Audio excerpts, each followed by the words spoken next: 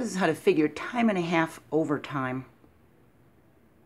Bob makes $20 per hour. When he works more than 40 hours per week, he's paid time and a half. So if he makes $20 per hour for regular pay, then half of that would be $10. So time and a half would be $30. We'd add the regular hourly pay with half of the hour to get the $30 for the time and a half.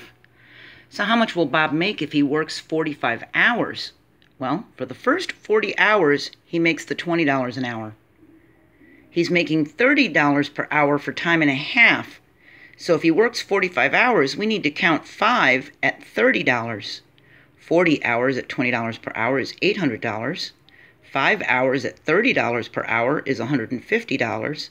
We add these together, and he'll make $950 for 45 hours. That's not too hard, is it? Let's try it again. Dave makes $11.50 per hour. If he's paid time and a half for overtime past 40 hours, how much will he make if he works 42 hours? $11.50 is how much he makes for his regular pay.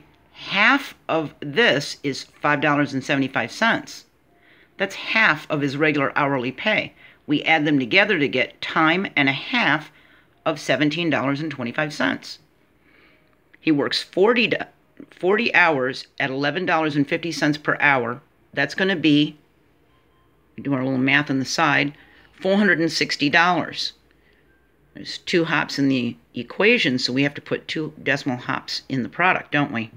So he makes $460 for regular pay, and he's got 42 hours, so we have to have 2 more hours at this time and a half of $17.25.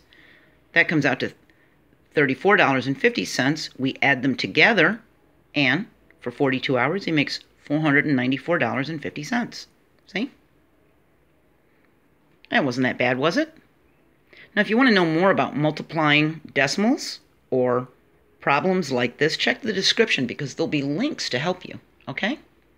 So that's how you figure time and a half overtime.